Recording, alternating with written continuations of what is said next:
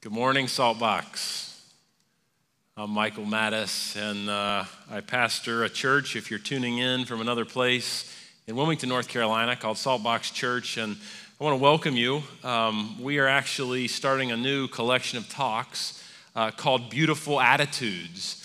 And we've called it Beautiful Attitudes because a number of years ago, Billy Graham was actually speaking, and he called the Beatitudes the 8 beautiful attitudes that God has called each of us to have. So Clive did an amazing job last week beginning this sort of passage in Matthew 5. And he also did this great job of sort of opening the door to where it actually happened, this natural stone amphitheater on the northern part of the Sea of Galilee, a place called Aramis Heights. And so here we have Jesus, and I guess before we totally jump into this, a couple of things I want to set the table with. Spiritual gifts, a lot of people have talked about those, but in spiritual gifts, when the Apostle Paul writes in the New Testament about those, many of us have one or more spiritual gifts, but none of us have all of the spiritual gifts, right? Now, when you look at the fruit of the Spirit, I think that's Galatians 5, love, joy, peace, patience, kindness, goodness, gentleness, and self-control, you begin to get this idea that all of us as believers are called, as we surrender our life to King Jesus, as he lives his life in us and through us, to take on the fruit of the Spirit. As we're filled with the Holy Spirit, that we're all called to walk in those fruits. So similarly, with the Beatitudes or the beautiful attitudes, there are 8 sort of character qualities that I don't think we can manufacture on our own. So it's not works righteousness or performance Christianity. No. It's actually coming and saying, Lord Jesus, in myself, I am bankrupt. I can't do it. I surrender all, and letting him fill you, and then walking out these beautiful attitudes or these 8 character qualities. So what's a little bit intimidating for me is that as we read these, each of us as believers is called to embrace and to walk in not 1 or 2 or 3, but all 8. So, you know, it's funny in my own life, if I'm ever feeling sort of proud or arrogant or like I'm doing pretty well or even just sort of pleased with myself, and you know, all I have to do is flip over and read the Beatitudes or read even 1 Corinthians 13, kind of the laws of love or the fruit of the Spirit, and immediately what happens inside of me is it's like, oh my goodness, Lord Jesus, it brings me back to this place of sort of contrition and humility where I go, I'm not yet there. So I want to invite you sort of into this journey. We're going to look at these Beatitudes, and I think it's actually strategic because we're looking at these character qualities or these beautiful attitudes at a time when I feel like they're not being lived out well or exemplified well by the church at large. So it is sort of okay, let's refocus, let's shift our gaze, let's look back and go, what is Jesus actually saying here? Now, a little broader perspective on the entire Sermon on the Mount. So the Sermon on the Mount is a message that Jesus gave probably over a number of days, and it is the greatest sermon of all time. It's like this, it is the essence sort of New Testament, Christ-centered Christianity. And we did this graphic here behind me. It's kind of interesting, but you see you got one tree that sticks out amongst the whole forest. And the reason we did that is because in Greek, holy means hagios, and hagios, it literally means set apart. It means different. And the Sermon on the Mount is like this original sort of countercultural, against the grain thing that Jesus did. And there's many New Testament believers or believers today that would probably say something like, well, when Jesus came, you know, he got rid of all the Old Testament law. And I would say, well, that's probably a version of the truth. I'd probably actually go, he came and he fulfilled it. But what Jesus does in this Sermon on the Mount is he actually takes the standard of Christian life and he raises the standard so high that now it's not just hard, it's like absolutely impossible, and it brings us to this surrendered place before God where we go, oh my goodness, I can't do it. So, you know, literally we have a call to stand out, a call to be different, a call to be set apart in our culture. And if there's a downfall that I want to sort of address as we weave and read through these 8 character qualities, it is that we as American Christians seem to try so hard to make our culture Christian. And I think the call that you actually begin to see in the Sermon on the Mount, you begin to see it in the Beatitudes, you can see it illustrated in our little picture, but the call is to acknowledge that our culture is not Christian.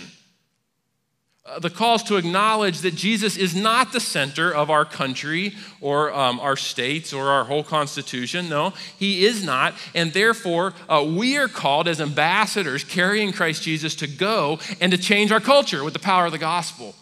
But the problem is when we as believers keep trying to make our culture Christian, we no longer, it's sort of like we're rendered void and we're powerless then to actually be filled with the Spirit and go in to take what is broken and begin to make it right by the power of the gospel. So that's really what we as Christians are called to do, is be different, is stand out, is be totally separate. And so Jesus sets forth in this Sermon on the Mount, and it's like everything cuts against the grain, everything. So he starts here and he's really answering the question in these Beatitudes. He's asking who is best off or who is most happy in this life. And it's almost, you could say, a biblical recipe for happiness. And you might go, Michael, that's not a very biblical word. And I'd sort of agree with you, because the biblical state is to be filled with joy. It's the joy of the Spirit. The joy of the Lord is my strength. And that's different than happiness. But when you look at this Greek word that we're about to read, blessed are the poor in spirit. That's what all the Beatitudes start with, blessed. That Greek word is markarios, and it literally means happy. So I want you to sort of grasp this as we read it, and this is why I'm telling it to you first. So a better translation of blessed are the poor in spirit, for theirs is the kingdom of heaven, is happy the position of the poor in spirit. So Jesus is almost giving us sort of a prescription or listen, if you can get your heart and life surrendered to this point, if you can bring yourself to this place where you're poor in spirit, and we're going to have to ask, what is poor in spirit? What does that mean? But if you can get to this place, it is going to produce something inside of you where you get or you access the kingdom of heaven.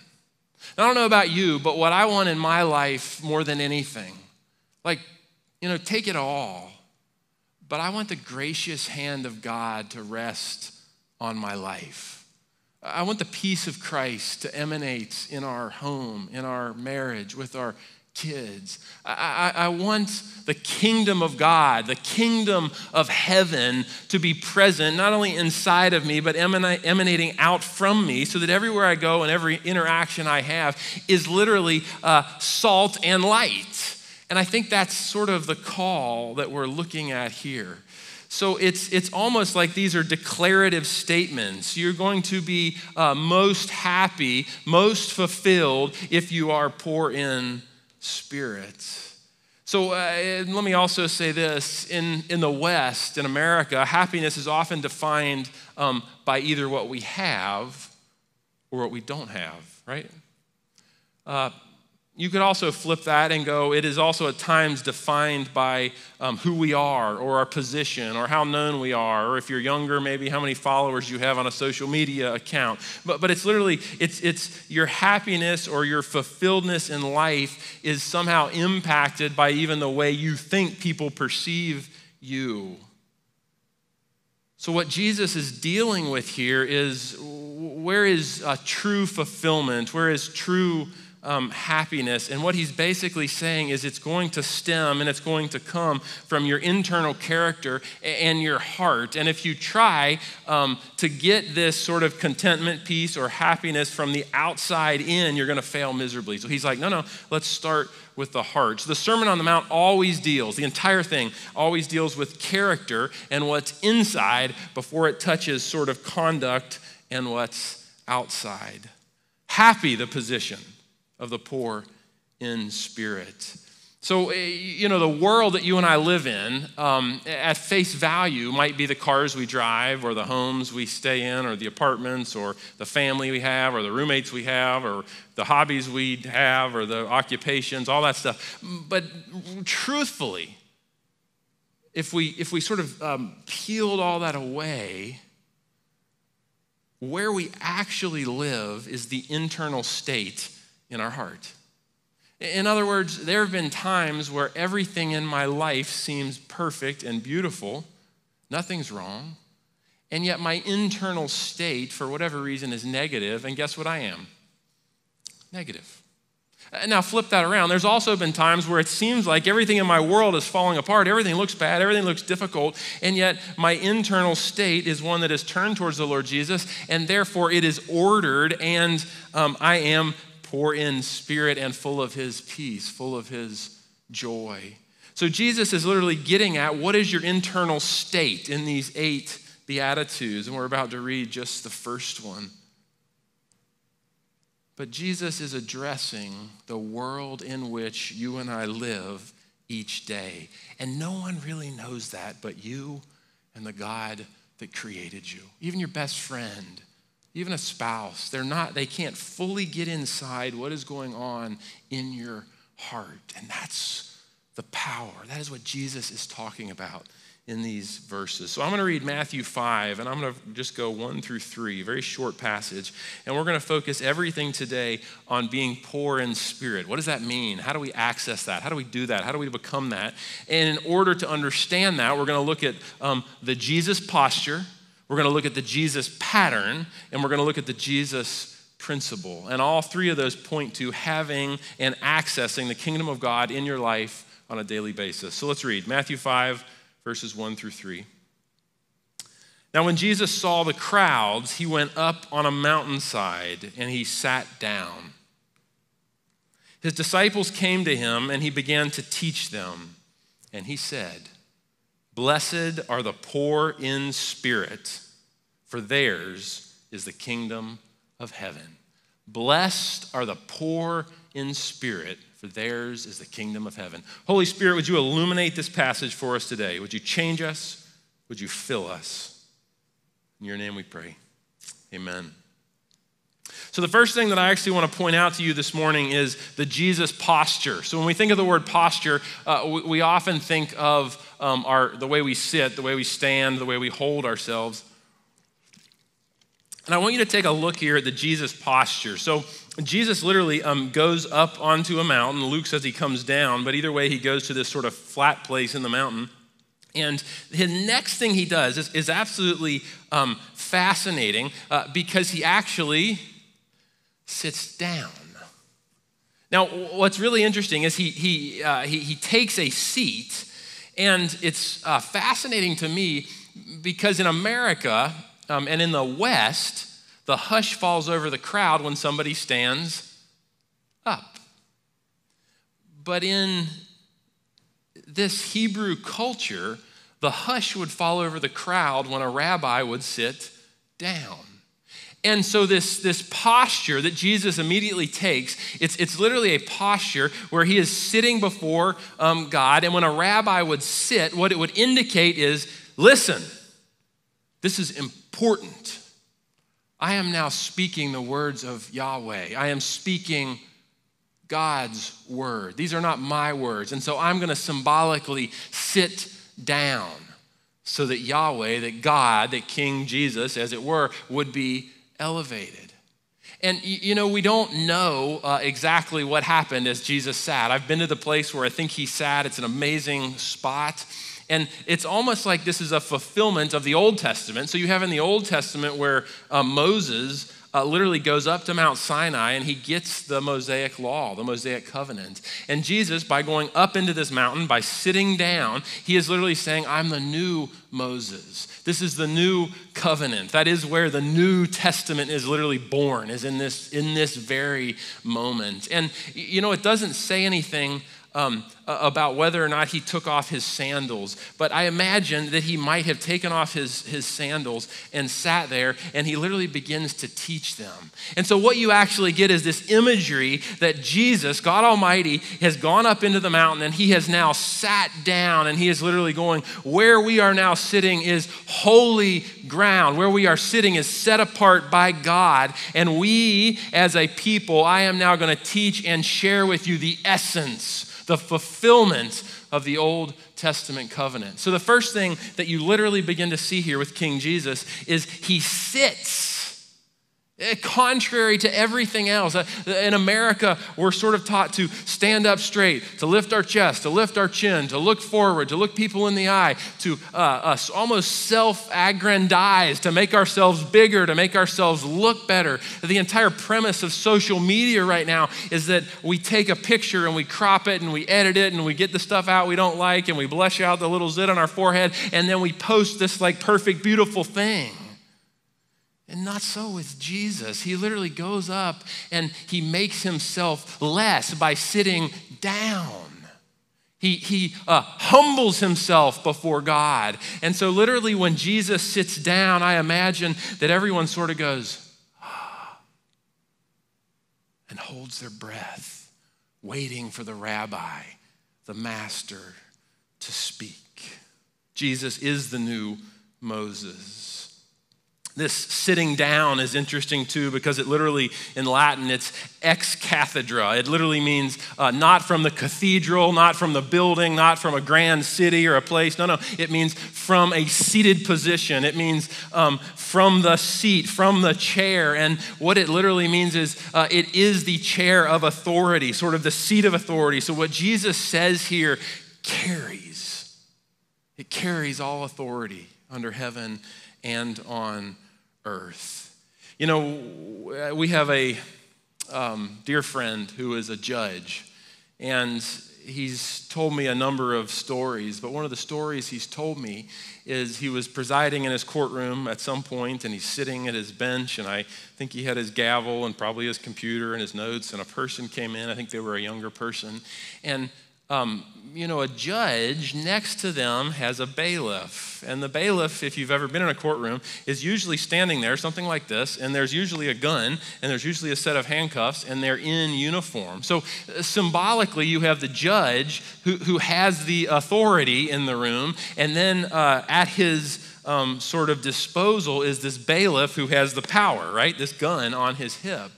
And my friend told me this story where a young person came in, and the young person is just land blasting them, cussing and yelling and F-bombing and expletives and ugliness. And he just sat there, just calm, quiet. And he let the person go on and on and on. And he said nothing.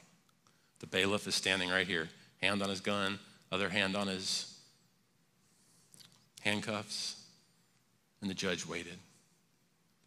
And when the person finally stopped, he looked at him and said, "Are you done?" Now the judge has all the authority in the room. He has all the authority really in the city, in the even the county, and he could immediately look at the bailiff and say, "Bailiff, take this person and throw him in a holding cell for 24 hours, and we'll revisit this tomorrow."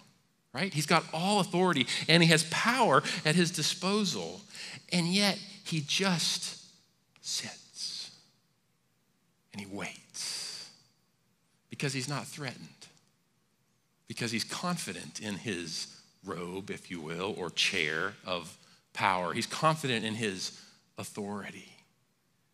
And when the person's done, he looks and says, "Are you finished?" And I think the young person was blown away. And then he spoke.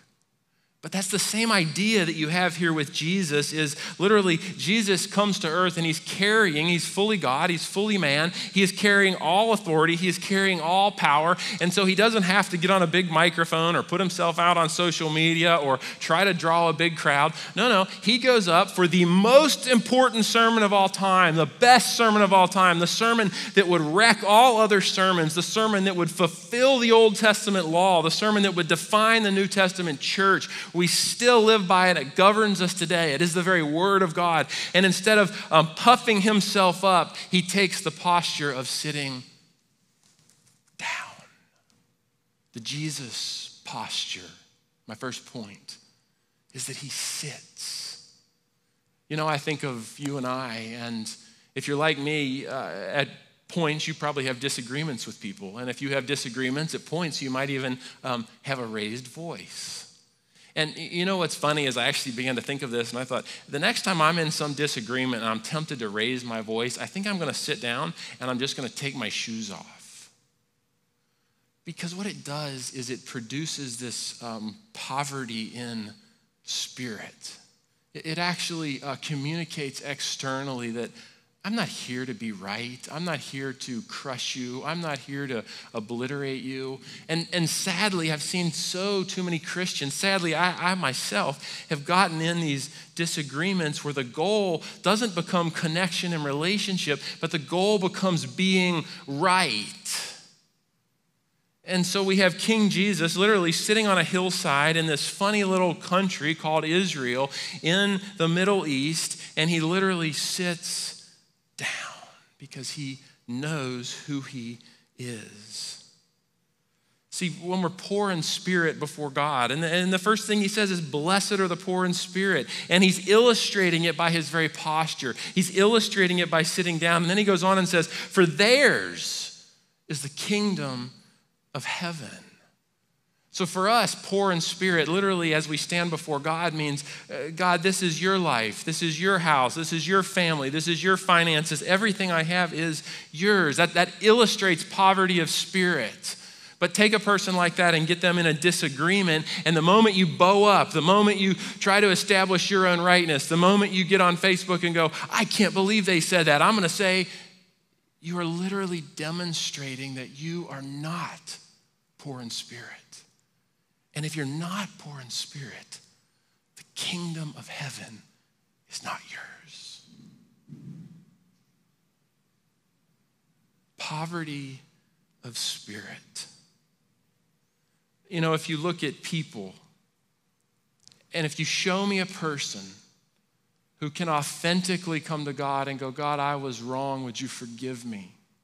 And then if you show me this person who can take it a step further and love their neighbor really as themselves by looking at someone and going, I was wrong to a friend or a neighbor or someone they've hurt, would you forgive me? I'll show you a person who's developing poverty in spirit.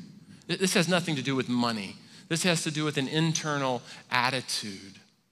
Now, similarly, you show me a person who is unable to stand before God and go, Lord, I was wrong, would you forgive me? You show me a person who is too arrogant and sort of self-focused that they're unable to look at someone else in the eye and go, would you forgive me, I was wrong? I'll show you a person who is not poor in spirit. I'm not talking about whether you're saved at this moment. I've seen many, many Christians who fail to walk in poverty of spirit, who fail to walk in his kingdom. And I don't know about you, but the thing that I hunger for and thirst for more than anything else is to be not only full of his spirit, but to walk in his kingdom, his will, and his way. And Jesus says the way you walk, the ingredient, the path to the kingdom of heaven being yours is being poor in spirit.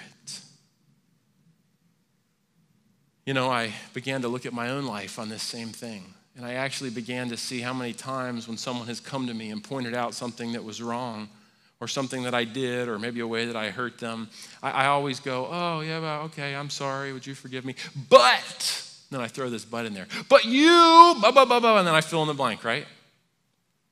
I think that's another way that we as Christians, when we throw that sort of that B-U-T out there, that but, at some level, we're not embracing poverty of spirit.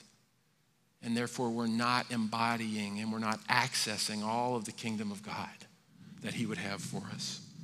Charles Spurgeon, one of my heroes, says, the way to rise in the kingdom of God is to sink ourselves. The way you rise is actually when you sink yourself.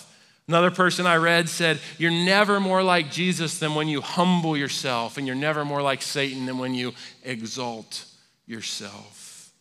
You know, it's interesting to look at as we look at the Jesus posture. Think about the people that access the kingdom of God in his day. Blessed are the poor in spirit, for theirs is the kingdom of heaven. So who accessed the kingdom of heaven in Jesus' day? Was it the rich people? A few, but not many. Maybe Joseph of Arimathea.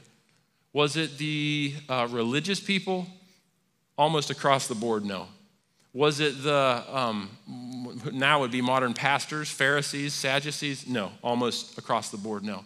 Who accessed the kingdom of God in Jesus' day? Is those who were able to come and go, I am morally bankrupt, I am broken, I am destitute, I am hopeless. And it was often the prostitutes, it was often tax collectors who were stealing from people, and it was fishermen who actually accessed the kingdom of God. Church, I think we'll be absolutely startled when we get to heaven and look back at who populates heaven and who doesn't. Blessed are the poor in spirit, for theirs is the kingdom of heaven. The Christian life is actually not about being right. It's really not even about doing right. It's actually about acknowledging that apart from Jesus, apart from the cross, we can't be right or do right. It's about surrendering all before him. You know, I've got a book that a guy that I respect by the name of Billy Graham signed. And next to his signature, he has John 3:30. Literally, John 3:30 says, he must become greater and I must become less. Take a seat. Blessed are the poor in spirit, for theirs is the kingdom of heaven. If you want to access the kingdom of heaven in your life, become poor in spirit. If you want to access the kingdom of heaven in your home, begin to close your mouth and listen. Maybe ask for forgiveness. Become poor in spirit. You know, I'm convinced that the faster I can become wrong, the faster I can acknowledge that I don't have it all together, the faster the finished work of the cross is activated in my life and in my circumstances and in my relationships. I've actually been accused before of asking forgiveness too quickly. And I'd go, okay, maybe I could grow there. But here's the thing. When we as a people acknowledge that we're wrong, that we don't have all the answers, that we don't have it all figured out, the finished work of the cross, the resurrection power of King Jesus can then be activated in and through our lives. You've got to get wrong. You've got to become poor in spirit so that you can be made right before a holy God. So the first thing here is the Jesus posture. In fact, Ephesians 2:6 talks about us being seated with Jesus in the heavenly realms. So Jesus goes up to preach the greatest sermon of all time, and he sits down. My second point this morning is the Jesus pattern. Jesus illustrated someone who was poor in spirit, and let me give it to you like this. On the last week of Jesus' life, he set his face like flint towards Jerusalem, is what it said. And he went first to the Mount of Olives in obedience, set his face like flint. Flint's like an old school thing you use to start a fire, but it's real sharp and pointed. So Jesus set his face like flint. He goes to the Mount of Olives in obedience. Then from the Mount of Olives, he crosses into the Garden of Gethsemane. And in the Garden of Gethsemane, Jesus settles once and for all. Is it going to be my will or is it going to be God's will? Is it going to be my way or is it going to be God's way? And then from the Garden of Gethsemane, in another day or two, he goes to Calvary or Golgotha, the place of the skull where he was crucified. And he lays it all down. And after a couple of days, he raises and breaks the bonds of hell, breaks the bonds of death, breaks the yoke of the sin of slavery. He breaks the ground open and he rises from the dead at the garden tomb. Now listen to me, this is the Jesus pattern. There's many, many Christians, there's even many pastors, there's many teachers who want to tell you that you can sort of go from the Mount of Olives right to the garden tomb, right to resurrection. You can access all the good stuff. You can be a son and a daughter and an heir, and you can walk with him. And that's true in a manner of speaking. But the Jesus pattern literally says you've got to set your face like flint to obey him. You've got to pass through the Garden of Gethsemane where you settle, not just today, but every day. Is it his will or is it my will? Is it his way or is it my way? And then you got to pass through Golgotha, the place of the skull. Death. Whose death? Jesus' death. Whose death? My death. Your death. See, the Christian life begins when you acknowledge that Jesus died for you, but the Christian life continues when you recognize that you've been called to die with him. And then and only then can you cross over and experience the full resurrection power of Christ Jesus in every aspect of your life. Can you fully understand what it means to be a son or a daughter of the King? Can you be entrusted with the authority of heaven? Can you be entrusted to walk this thing out and entrusted with the power to change a piece of your world for the gospel of Christ Jesus? See, the Jesus pattern takes you through, over the Mount of Olives, through Gethsemane, the place of decision, through Golgotha, where you die with him, to the resurrection place. That is the Jesus pattern. It illustrates someone who is poor in spirit, someone who is fully yielded to God. So firstly, we have this Jesus posture where our King, our Jesus, our Lord, the creator of heaven and earth, he created the very hill that he's sitting on, comes and he sits, he rests, and he teaches from a place of sitting, a place of rest. And then the second thing we have is this Jesus pattern where he illustrates what it means to be poor in spirit. And the third thing we have is the Jesus principle. Now, Jesus was not his own. If you're in Jesus, you are no longer your own, and I am no longer my own. I've been bought with a price, the price of the blood of Jesus. You've been bought with a price. That means you don't have your own life anymore, and I don't have my own life anymore. It means you don't have any rights anymore. And it means I don't have any rights anymore. 1 Corinthians 6, 19 and 20 says, do you know that your bodies are temples of the Holy Spirit, who is in you, whom you have received from God? Listen for it. You are not your own. You were bought at a price. Therefore, honor God with your bodies.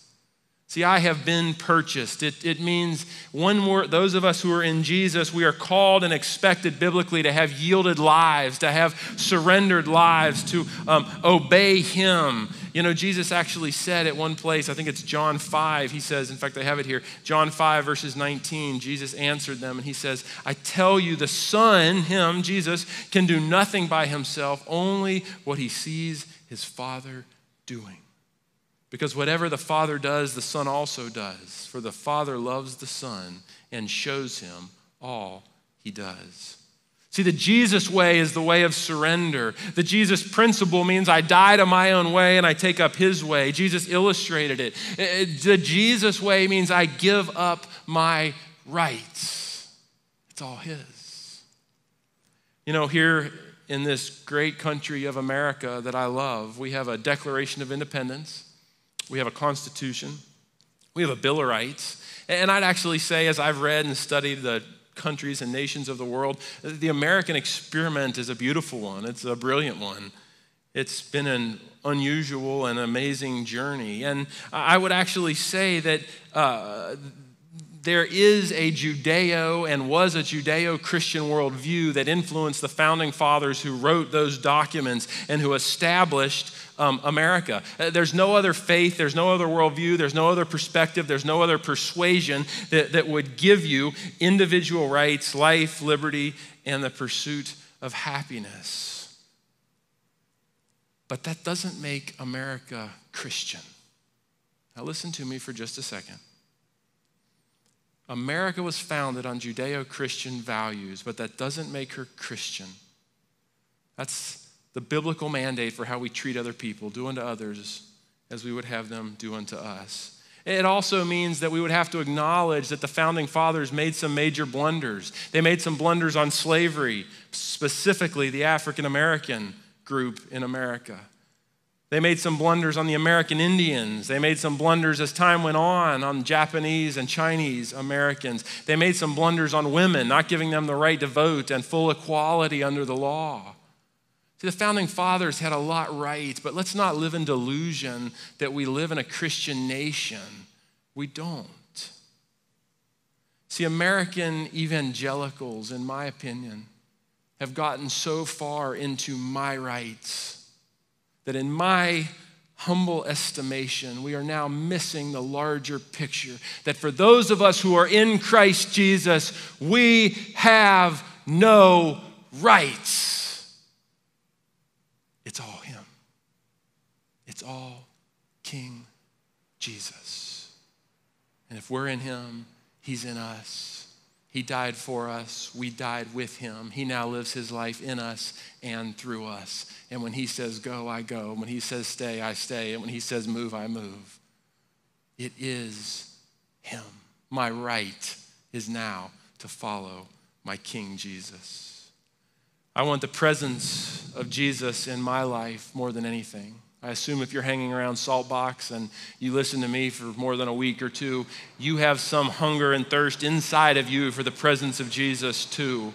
I want the fingerprint of God in my life. I want the gracious hand of God more than anything to be in me and over me. I want the kingdom of heaven to be activated in everything that we do, in our church, in our family, and every other aspect.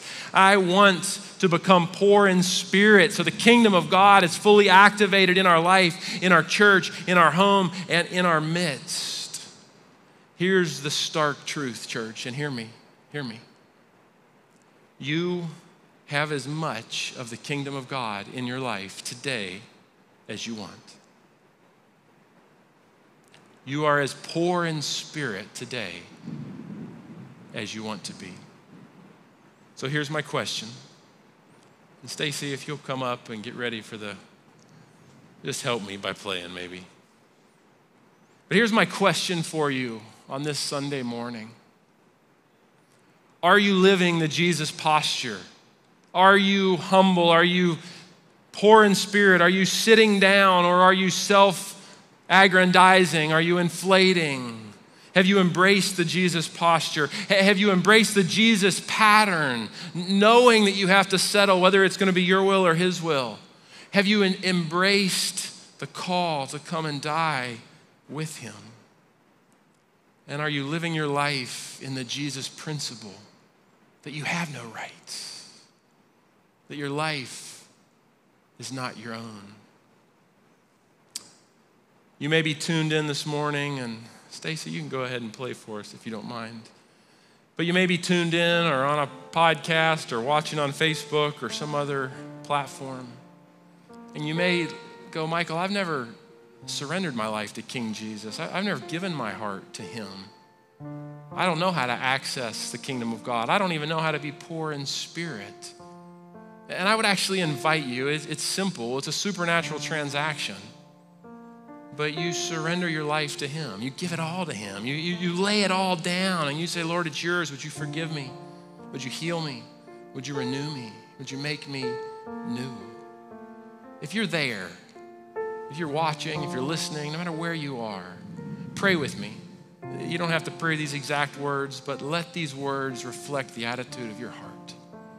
Lord Jesus, I recognize that you are God, that you walked the earth, that you died for my sin.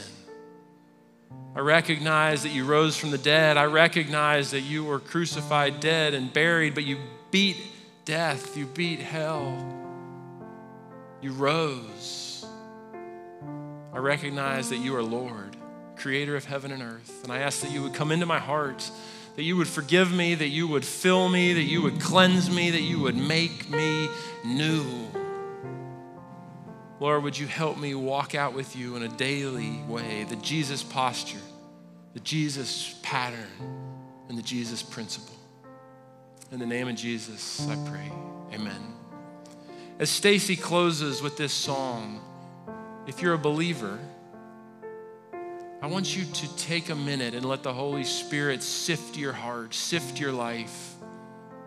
Let him shine a light on you. And ask, are you living the Jesus posture? Are you living the Jesus pattern? Are you living the Jesus principle? Or is there an area, or maybe there's multiple areas that you need to come to him and say, Lord, would you take this? Would you cleanse this area? And would you make me new?